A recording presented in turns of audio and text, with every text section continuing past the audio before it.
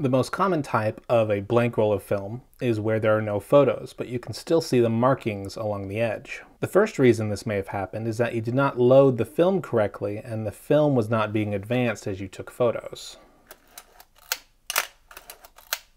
To prevent this, make sure the film leader is held firmly in place when you first load the film and that the rewind knob is turning every time you advance the film. The second reason for a blank roll of this type is that your camera's shutter may be malfunctioning, either not opening up at all or staying open for far too long or short of a time. You can try firing both long and short exposures with no film in the camera to see if your shutter is behaving properly.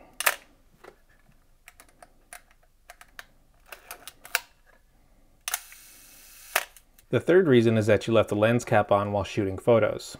This really only happens with rangefinder style cameras where the viewfinder and the lens that takes the photo are separate. If you're shooting with a rangefinder style camera, then get in the routine of always taking your lens cap off first when going out to shoot. The fourth reason why you may have gotten a blank roll like this is you accidentally loaded a blank roll into your development tank by accident. To avoid this, you can mark each roll with a marker immediately after you finish shooting it. If you find that your roll of film has come out completely blank with no markings on it whatsoever, then it's likely that you mixed up the chemicals during the development process. You probably put in the fixer before the developer, which results in the roll of film being wiped completely clean. In order to avoid this, make sure to never rush when developing your own film, as well as only developing when you're not fatigued and can pay close attention to everything you're doing. If your roll of film seems largely blank, but you can see the markings on the edge as well as some faint details, you've probably severely underexposed your roll of film. This can be caused by a broken light meter in your camera, reading the scene incorrectly.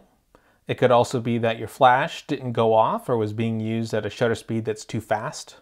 You could also be using a film with an ISO that's far too low for the lighting situation you're trying to shoot. If your film comes out completely black, this means that it's been exposed to way too much light. This is usually caused by the mishandling of film, allowing it to be exposed to large amounts of light, often during the transfer from the film canister to the developing tank when there's any light present.